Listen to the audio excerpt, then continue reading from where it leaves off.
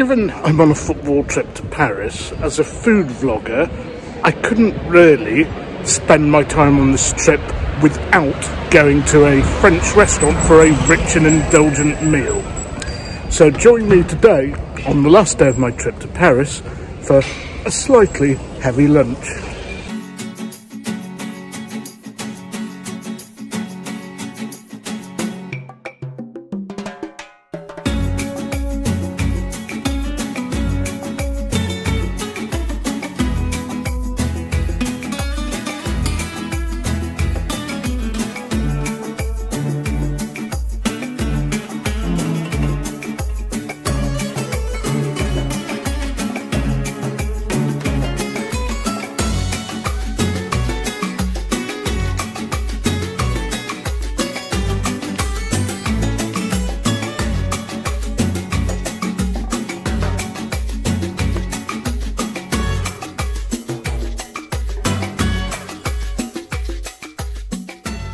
I do like southwestern French food, and I've looked at the menu here, and it has some of the classics, and it does have other French dishes, and it's been recommended to me and also has a Michelin bib.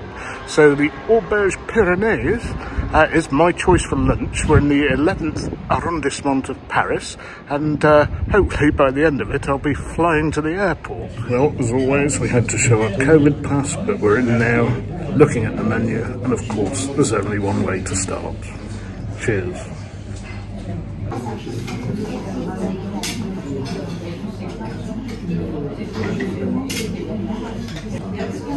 Well, having seen how they serve the cassoulet, and it is my favourite French dish, then it is not going to be hard for me to choose what I'm having from the menu here. So, southwestern meal, so southwestern wine, and obviously I might not get through all of this. So the red wine we've gone for is a Madiran. They're very rough when they're young, but they do smooth out nicely, and they're always excellent value for money, punch well above their weight. So to start with, I've gone for the Giron mushrooms, speck, and some sort of black offal product. I'm not quite sure what it is, but I'm sure it'll be delicious. It's autumn, good time for mushrooms, and France is a very good place for mushrooms. And as always, in France, you get plenty of bread with your meal.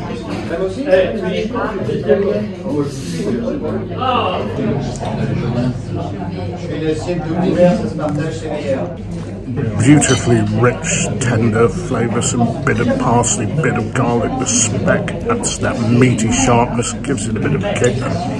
And I'd say if you see Giron Morel mushrooms on the menu, it's always a good choice. What a way to serve this.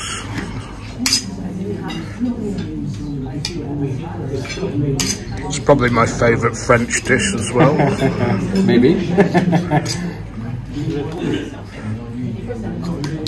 Okay, I think it's good for start. If you want more, wow, okay. Well, what a treat I'm in for today. I mean, it's got a bit of tomato in, which is rare, but I quite like that. And I'm going to be stuffed at the end of this for sure. What a portion size. So, for those of you unfamiliar with the dish, cassoulet from the southwest of France.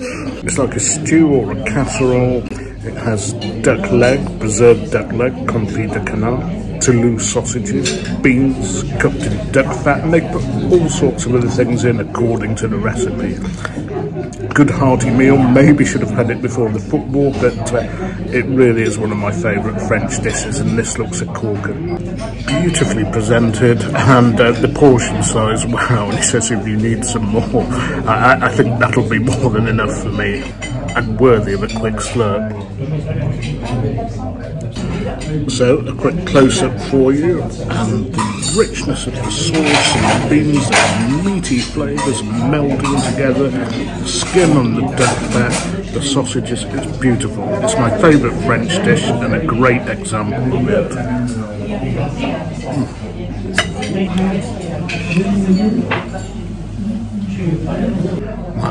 Wow, look at that. Lovely piece of preserved duck leg. Fat on the outside, really juicy, cooked to the right point. Oh, the fat, the beans, the sausage, everything. Anyway, I'm going to finish this and I'll see you in a bit. Most of the wine isn't quite the wine of the region. I think Minervois or Corbière are the local wines for Toulouse, Carcassonne and the Cassoulet area. This is not far away, and it's a good match.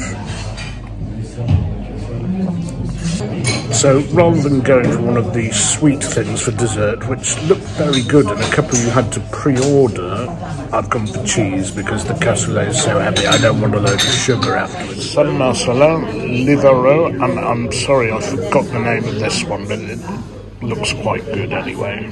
France, of course, is still the #1 in the world for cheeses, but the UK, Spain and Italy are not far behind it.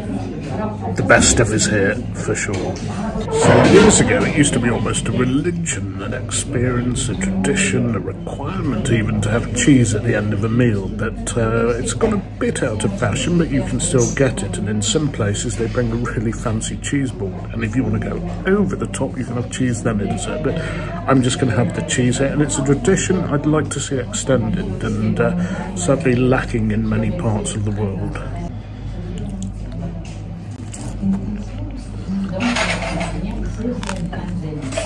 And of course, not bad to be able to have a bit left at the end of the bottle and enjoy a quick slurp.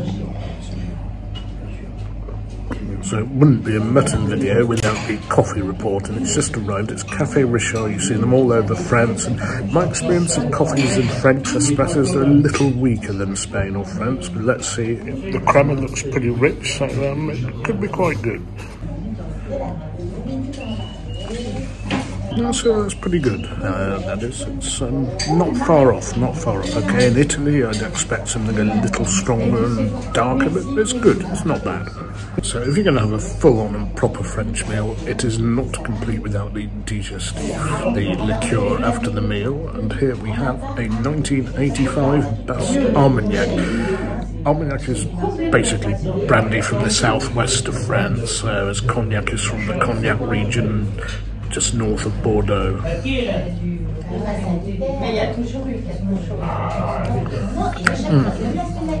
That's beautiful. Strong. I'll have me flying off to the airport, but lovely way to finish a meal.